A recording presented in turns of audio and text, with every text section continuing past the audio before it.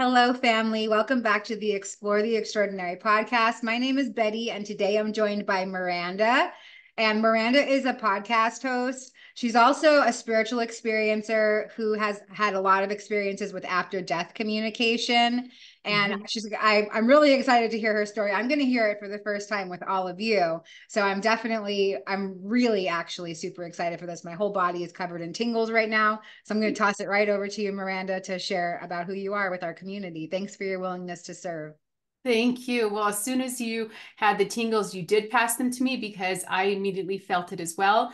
And my goodness, this is a surreal moment to share this part of my life with you and with the IANDS community. So thank you for this opportunity. Um, I kind of just opened myself up and I said, Spirit, what do you want me to say? How do you want me to start?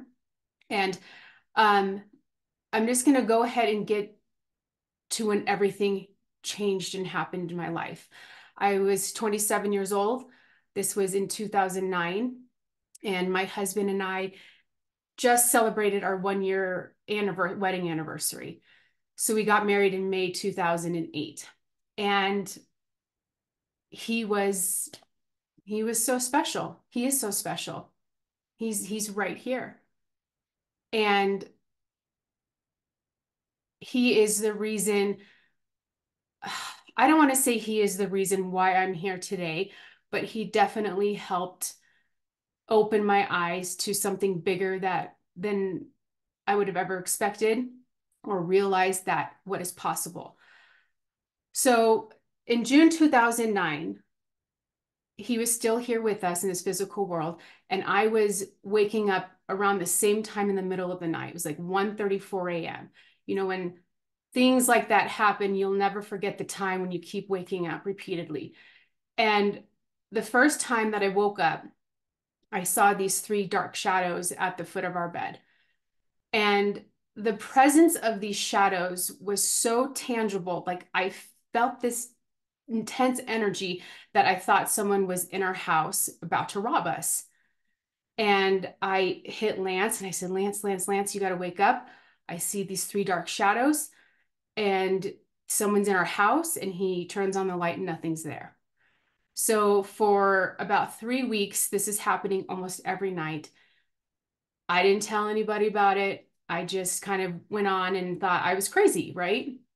And um, Lance has a twin brother. His name's Drew. Special, special person in this world and in my life. And um, they planned a Harley motorcycle trip together.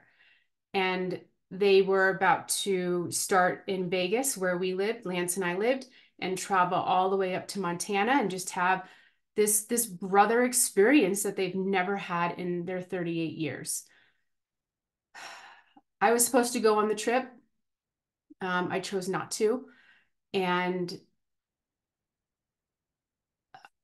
I'll just kind of leave it there because I could take it to so many different levels of why I chose not to go.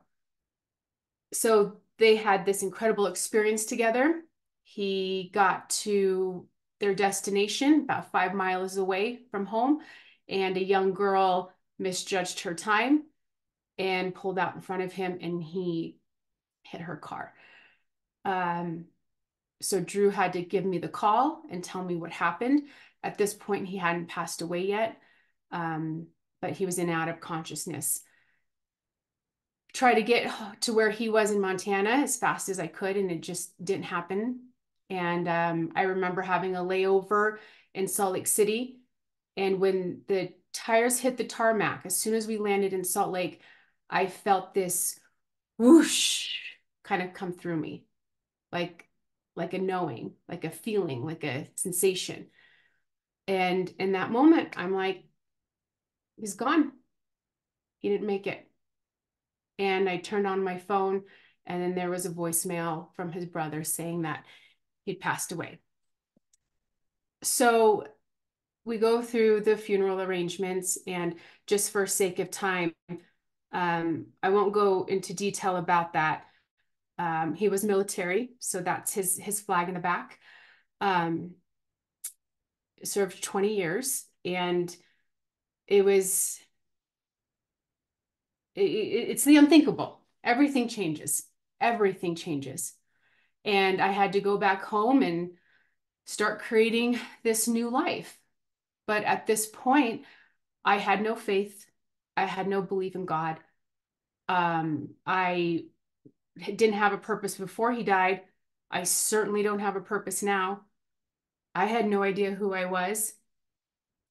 And my mom had given me a book right after the funeral. And the book is by a medium, James Van Prague. I think he was like the bee's knees, like back in the 90s or something. I'm not too familiar with him, but I know he did some really good work. And so I read his book, and he said, we all have the gift. If you want to communicate with your loved ones on the other side, go do it. We can all do it. And at this point, it's like, I have nothing to lose. I was so desperate to talk to him, to feel that connection. I would do anything. And so I remember this one really, really, really dark night. It was darkest bottom of the barrel. Like, I don't care if I go tomorrow, no purpose, no love, only fear. Like what grief is to me is in that moment. Isolation, depression, anxiety, addictions flare up, a whole bunch of shit. And I remember putting his hat on, his Harley hat, and this red bandana, and I had his digital watch on my wrist. And I was just, if you are here, you need to give me a sign. And a few weeks pass. I take his stuff back out. I'm looking at the watch, and there's 8:12 on the watch. And I'm thinking, that watch was broken when I got the watch. It's a digital watch. How is it saying 8:12? Then I heard this voice, because they come in on my right. Now that I know what's going on and what I've learned, I heard, go look up scripture 8:12. And I'm thinking, I don't read the Bible. I don't really believe in God. This doesn't make sense. But I followed it. I followed that voice. And I looked up scripture 8:12. Like, that's how much I don't know anything about the Bible. And it turns out there's a lot of 8:12s, but I actually wrote down the scripture because I don't want to mess this up. But the first one that popped up was John 8:12. And John 8:12 is, I am the light of the world. Whoever follows me will not walk in darkness, but have the light of life. And that was it for me. That was my sign, my validation that he is with God, whatever still that means. Because I blamed God. I'm 27. I deserve to be married. I deserve to have that. I deserve this. You took him away from me. But then as I was starting to develop this communication with him, it was like a new type of relationship. I kind of felt like he was with me. Like, the pain wasn't so heavy over time. The grief was subsiding, and it was working for me. So I just kind of kept talking to him and asked him things. And I hear him so loud and clear. And it's interesting because when some mediums talk about, oh, it's kind of subtle, or, they're puzzle pieces, it's like, yes, when you are communicating with spirit on the other side, it is like that. But sometimes that voice, sometimes our loved ones just come screaming in, and it is so clear. And I had to trust that. And I knew I needed to move. I moved from Vegas to Denver by myself, packed my bags, fresh start, clean slate. Adios, Vegas. You never really did serve me, but you definitely don't serve me now. And it brought me back to life. Colorado brought me back to life. It was a type of community, a type of love, a type of environment that I never experienced before. And so grateful for that. Because I wasn't really fully healing my grief, I was kind of still shoving it under, didn't see a therapist, didn't have support groups. I mean, what I would do for the grief community on Instagram now than, you know, what it was like in 2009. It's not even comparable. Like, there are so many amazing people. That is the bonus about it, social media, is how so many people are helping each other. And I love that. But I still opted to get through this death alone. And that ended up being very detrimental. And something my mom had taught me is you need to be in a relationship to be happy. So I jumped to another marriage very quickly after Lance died. And turned out that I was wrong. And I want to bring this up. It's interesting. I want to talk about this because I normally don't. I never saw a psychic or medium, never even crossed my mind. I already knew I could talk to him, so I didn't really feel like I needed another person to tell me he was with me. I already knew it. But my friend gifted me a session with this psychic. And I was already dating my second husband. I think we were engaged, to be honest. And the psychic, I had so many reservations about this second marriage. I was not listening to my intuition. I was going against everything. All the red flags were turning into butterflies and rainbow. I'm like, oh, it's fine. He'll change, you know? And this psychic said, Lance wants you to get married. This guy is it. This is what he wants you to do.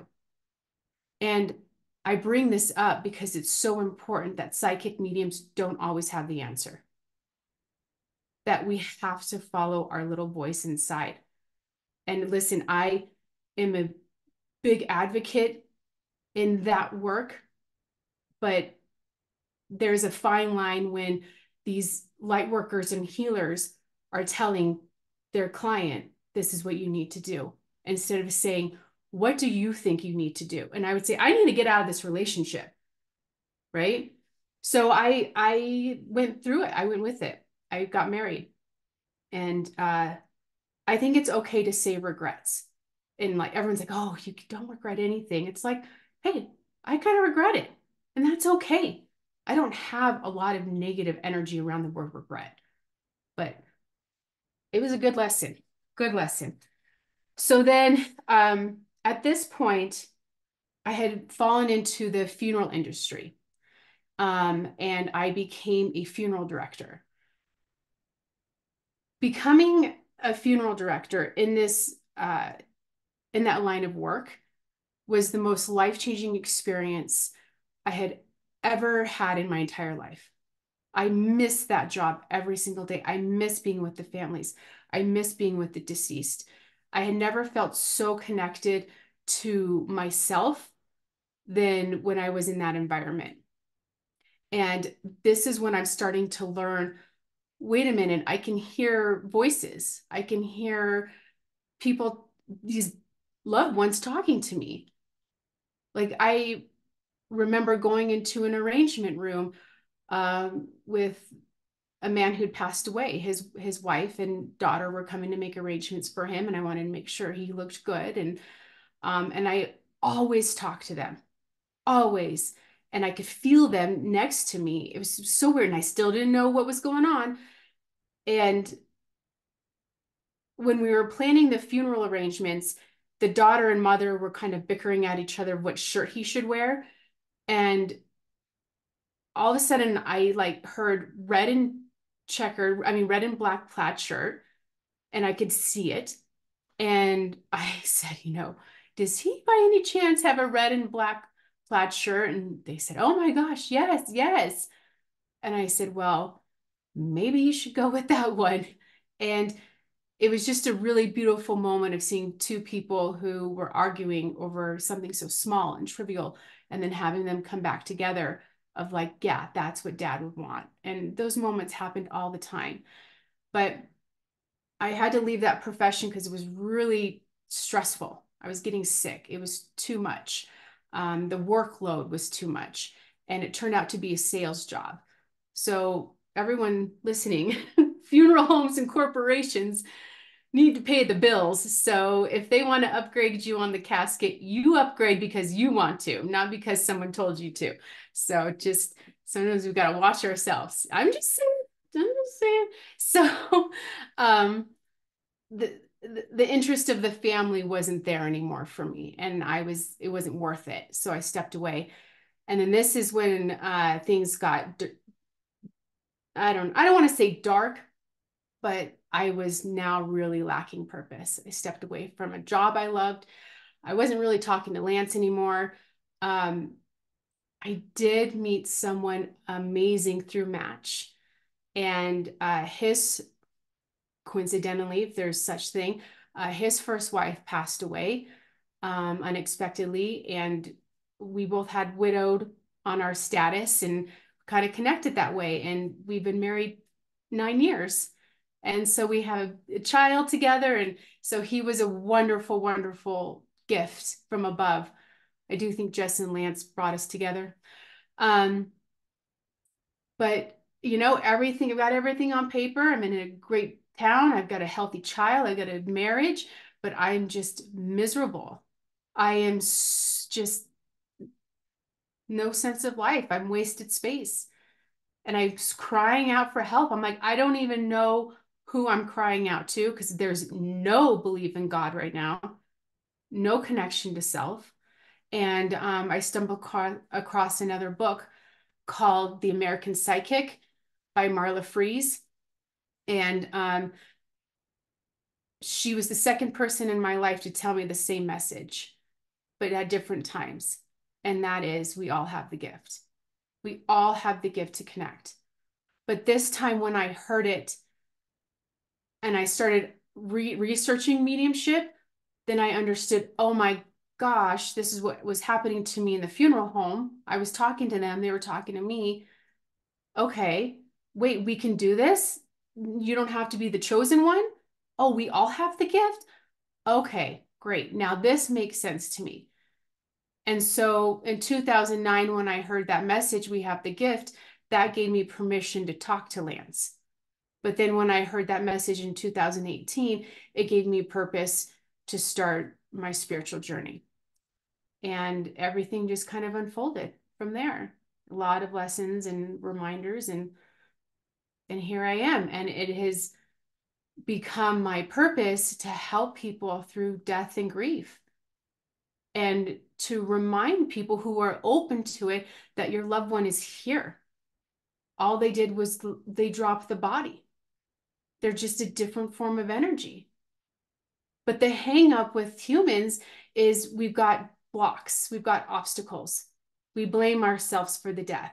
We never got to tell them what we needed to, whatever that list is. So I think, you know what, let's work through those obstacles. And then when you can really come from a place that nothing is separated, death didn't separate you, when you can come back and say, oh my gosh, I can talk to them. They're here. I can build a new relationship. It changes everything. Everything. And so I did go into mediumship but as a professional for a few years.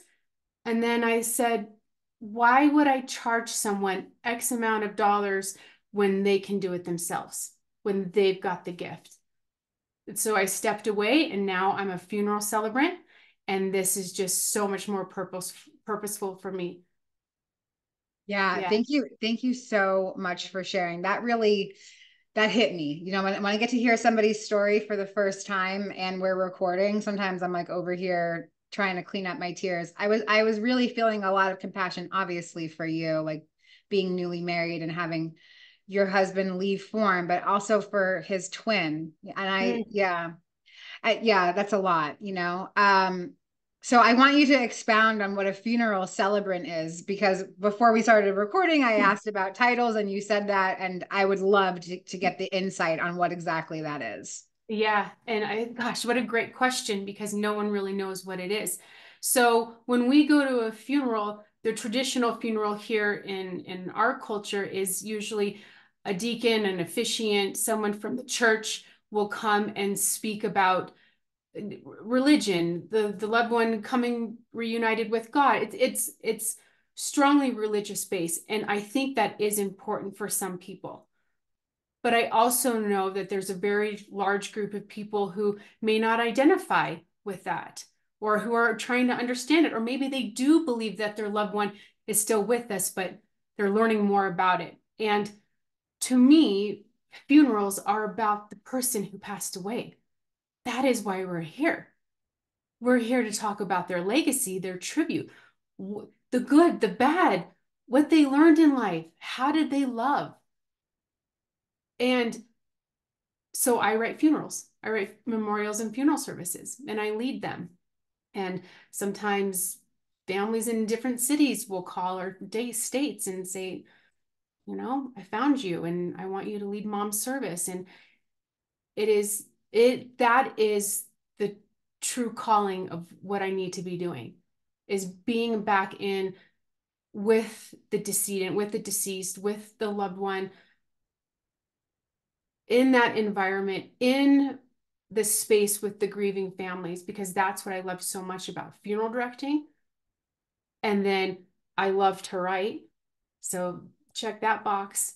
And then since I learned mediumship, my process is I actually bring the loved one in when I write the service. So I truly believe anyone who writes a book, it's all just channeling. So I'll say, what do you want me to say at your service? And I'll write it. And then I'll hand that draft over to the family. Sometimes it snicks, like, whoa, that hit home a little too hard and I got to make some changes. But most of the time it works. Wow, that's a beautiful way to combine all of those gifts and combine creativity. So I think that that's also very hopeful, because you can do what you're passionate about, you can be creative, and you can make a career out of it. And I think that that's all very, very inspiring. So I want to ask you about your podcast. What was the motivation behind creating it? And can you share a little bit about what it is? Thank you. Thank you so much for asking me that. It has changed and evolved so twice now. September 2022, that was just a monumental year for me. And that's when I started asking myself, if you were to die tomorrow, what would you regret? And not doing. And the podcast kept coming up. And I'm like, I've got to do it. I've got to do it. And, hearing some of my past episodes, it's like cringeworthy. I mean, God, podcasting has taught me so much about myself and how I view myself and the over analytical part. And it's just like, let it fucking go, Miranda. Like, just let it go. And so that's been a big challenge. But the idea behind my podcast draft one was called Letters to the Living. And I was writing channeled letters to people who were on the grief path. And so, yeah, that's how it all started. And then I was still not connected with it. And then I'm like, well, why am I doing this anyway?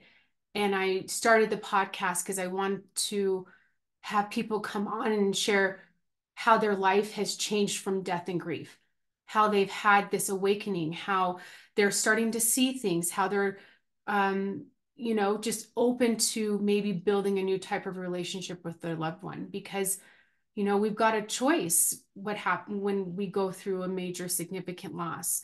Like, I feel like grief takes down all of these layers and these barriers around us that we've been carrying for so long, and we're so vulnerable and so exposed.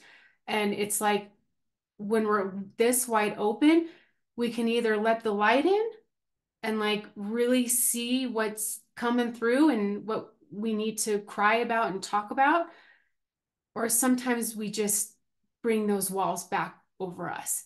And some people choose to really go head in, take a deep dive in grief and say, I want to learn from this.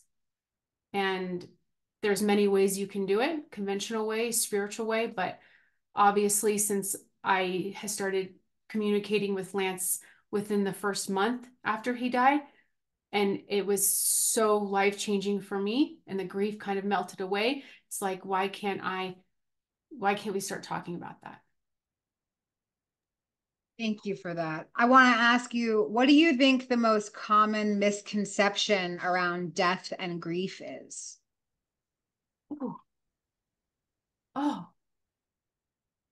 I mean, I'm gonna get I've gotten hate, not hate mail, but I have been called out for this one.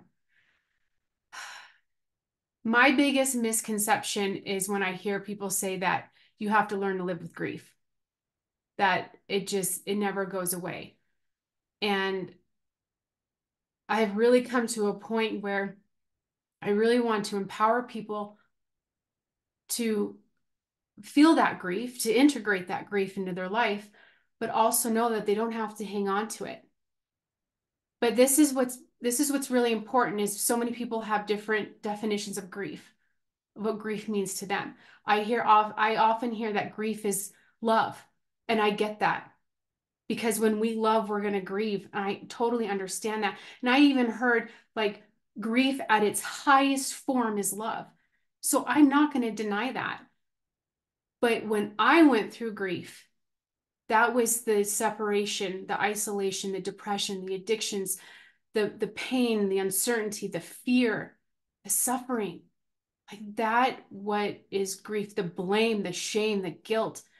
And it's like those are human emotions that, yes, we do need to go through, but there's no reason to hang on to it. And we're going to experience grief in different ways. It's not going to be death, but what happens when mom dies and you didn't work through it? What happens when brother dies? What happens when dad dies? Now you got to go through all of those experiences over and over again. And it's just, you feel it's like endless. But Yeah, I think that changing your idea around death can change your experience with grief. So when you see death as just a door, like how you shared, like they just dropped the human, they just dropped the yes. skin suit.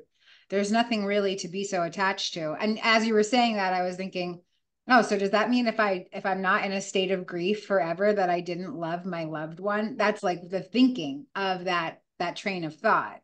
That if Mhm. you're not completely devastated with grief for the rest of your life because somebody close to you died, then you didn't really love them. But again, it's just changing the perception around what you think about death. But So, exactly. You said yeah, that so well. yeah, thank you. So, I want to know about people are always really eager to find out tangible tools. So, you're saying that everybody has access to this, everybody can Mhm. communicate with loved ones that have crossed over. Do you have any tips on how we can do that? Yeah. I mean, tip number one is obviously keeping that open mind, knowing that you can do it. Just having that awareness of like, maybe this is something real. Because if you haven't gotten that through that first step and then they try talking with you or communicating or showing you a sign, you're gonna rationalize it.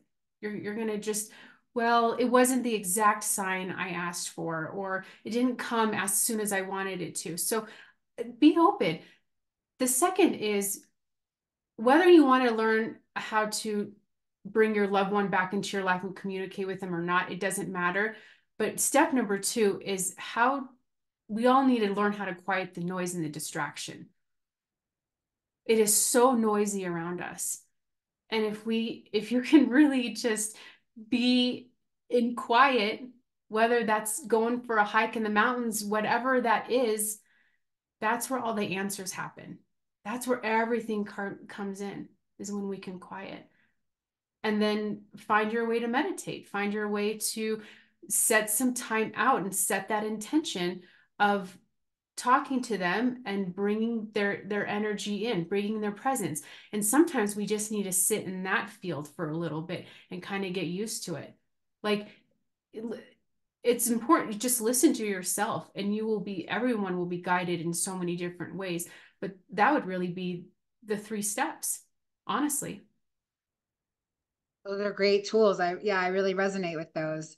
So I'm curious about your relationship with your husband that passed away now. Do you consider him one of your guides? Do you still communicate with him?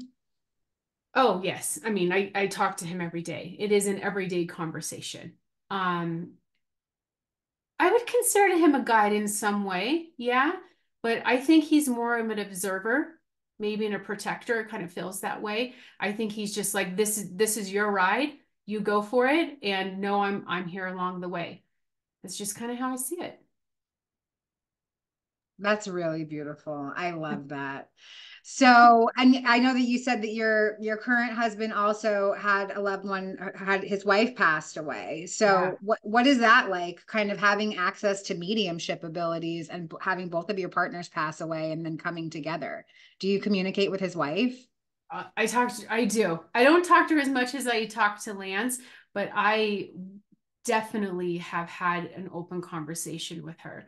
And she's given me a couple different like signs and or things to say to Michael, but I think Michael's open to what I do, but we are very different spiritually. And so there's some things I don't bring up to him.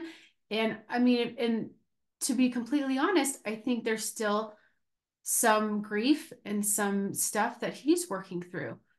And I'm here when he wants to talk. I give him his space. I mean, Jess and Lance are so much a part of our life. Like our child knows about them and everything. But yeah, it's interesting. Wow, thank you for your honesty with that, because I think Yeah. that that's also a really important thing to put out there, is that not all spiritual people have partners who are exactly the same kind of spiritual as them. And that's another conversation. I'm curious, once you started to come into your gifts and you started to communicate more with Lance, did you tell his family? Were they open-minded to it? Did it close any relationships for you coming out of the spiritual closet like that? Yeah. Yeah. I mean, I think we all have a level of love and respect with each other. You know, Lance's family. I'm not as close with them as I would like to be. They do have a different religious ideologies than I do. It's not really talked about. Um, I'm going to say it. They have experienced so much loss in that family, so many deaths, and they know what I do. And Lance's sister, her son passed away last year. So Lance's nephew at 32 years old. And so I will talk to her and try as much as she'll let me, but it is a process for some people. And I did an interview with someone, and she said, Elise said, not everyone subscribes to spirituality, and we have to be okay with that. Yeah. Whoops. I think that that's a really important point to make as well. That yeah, this isn't going to be for everybody. And like you shared, if you have to go, whatever your grief journey is kind of individual to you. But I think the information that you're sharing, what I'm getting from your share, is that you don't have to be defined by your grief. You can allow it to transform and even become a catalyst to something that gives you a Yes. lot of purpose. Mm-hmm. Yeah. That that's it. That's it right there. Yeah, Yeah. I think that's really beautiful. So, okay, I want to see if maybe there's any other kind of mystical experiences that you'd like to share about. Doesn't have to be on this topic, just anything. I mean, obviously you're very connected, so I'm sure you got something in your head. Yeah. You know what? This has come up. Oh, I like my stomach drops when I'm about to say. Um, I will I started getting watching NDEs last year. So like I've heard about them, but it took some time for me to actually like actively look into it, right? And I've watched almost every video um on YouTube with coming home, and there's another one, I can't think of it. Um, they have completely transformed the way that I see death, because I've had fears around it too. Let's be honest here. But mediumship taught me that, okay, we can't communicate with them. Great.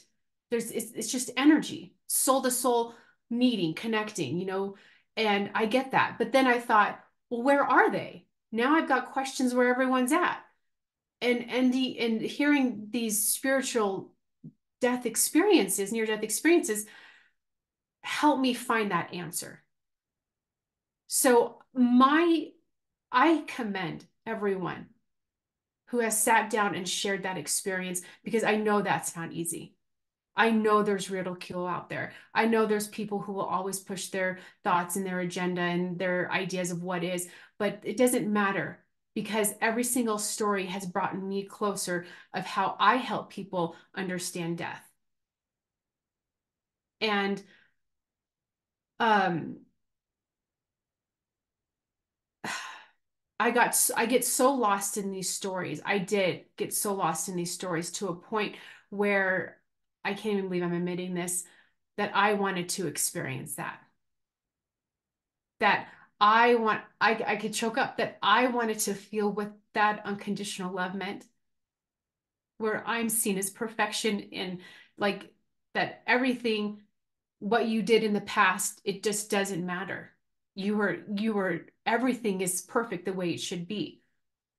Whether you do have that glass of wine on Tuesday that you said you weren't going to have, whether, you did do that you said you weren't going to do, it doesn't matter.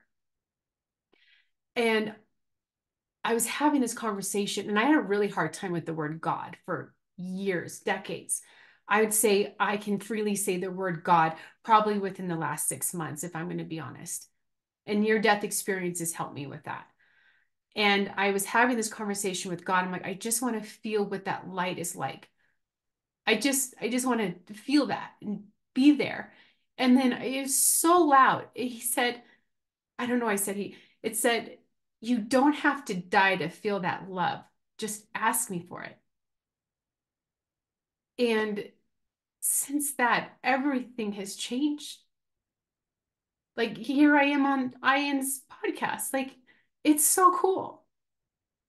And it's like, as soon as we just ask, so many things unfold. Everything. That is so well said. Thank you for saying that. And I think that that's very common. So thank you for your vulnerability in saying it. It happens all the time. People always are like, I want to experience this. And I'm like, girl, I'll come over there and kill you. Yeah. Whatever. You know what I Right. mean? Like, what exactly do you want to happen? But yeah, and I think that some people have these experiences because they're meant to share about them. And I Yes. think that there's also people that are here to learn from others as opposed to learning firsthand. And I love the message that you got from God, that you can experience that feeling whenever you want. I have that feeling, the same feeling of heaven. I get to experience it when I consciously connect with somebody, especially in this space. The space is so sacred to me, and it's so beautiful, and it's wrapped around authenticity and Yeah. creativity and all of those really elevated spiritual principles and spiritual virtues. And so that feeling for me, that connection is heaven-like. So thank you for sharing that. Yeah. And I just want to see if there's anything else that you'd like to share to feel more complete about our time together today. Yes, there's one quick story I want to share, and it's such a cool story, and it's a recent one that I'll never forget. It was February of this year, and my husband was out of town. Had mom daughter duty, and I was putting her to bed. I read to her every night. She's 8, I still do the snuggle and the reading, and I couldn't find my phone. It's gone.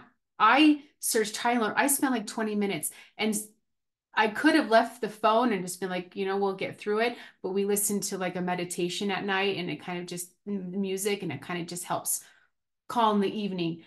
So it was important to find the phone. And I hear again, well, just ask us where it's at. And I'm like, all right, where's my phone? And still I'm frantically moving and, looking at the refrigerator. I don't know. And then all of a sudden I heard like a plop on the ground. And my daughter comes running in with my phone. And she said, Mama, it was on the toy chest. So, but it was, now I remembered where I put it. It was like on the top. It wasn't on a ledge. It was on a flat surface in the middle. So something had to have pushed my phone off the toy chest for it to drop and make that sound to catch my daughter's attention. And it's just ask, and I don't know. I think just building that relationship with spirit too. Mediumship taught me that. It taught me about connection. It's not about communicating with our loved ones on the other side. That's a small piece of mediumship. Mediumship is connection with the self, with the other side, and you just get to talk with spirits. So anyway, it is, it's not bliss every day, but as soon as you let it in, as soon as you let that light in and just ask, be open to receiving and doing those impulsive things, sometimes it works out.